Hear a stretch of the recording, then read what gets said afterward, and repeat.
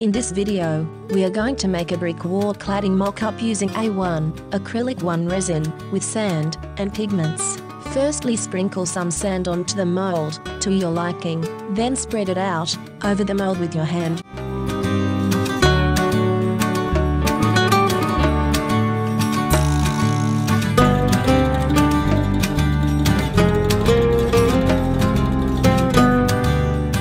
Mix 1 part A1 liquid with 2 parts A1 powder. Mix for about 1 to 2 minutes.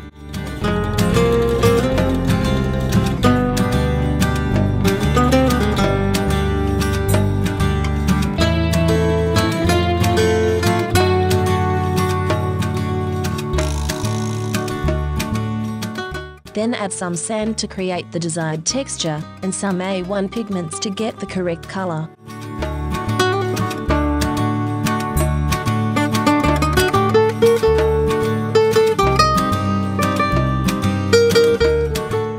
Pour some of the mixture onto the mold and spread with a plastic scraper, evening out the A1 mixture onto the mold. In this mold we level the mixture to reveal the cement section of the mold.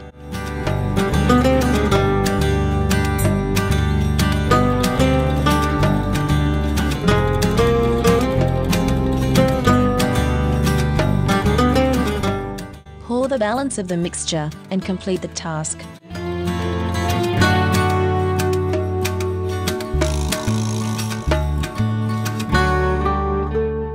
Run over the ribs with a spatula to ensure that there is no brick color on the cement section of the mold. Wash off your equipment with water.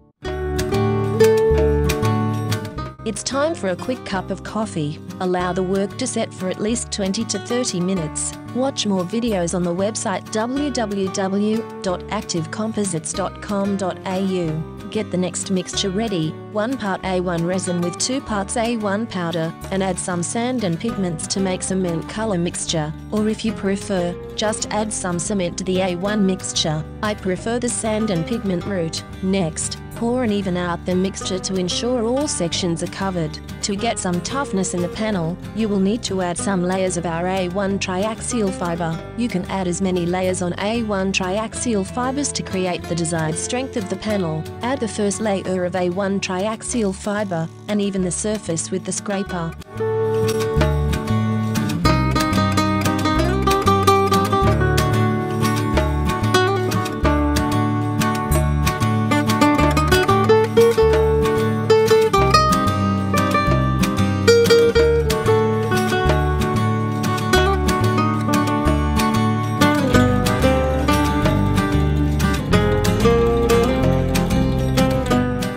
Brush on some more A1 mixture and repeat the process with another layer of A1 triaxial fiber. Ensure that you wet each layer of the A1 triaxial fiber completely with the A1 mixture, and even the surface out with a spatula, scraper or brush.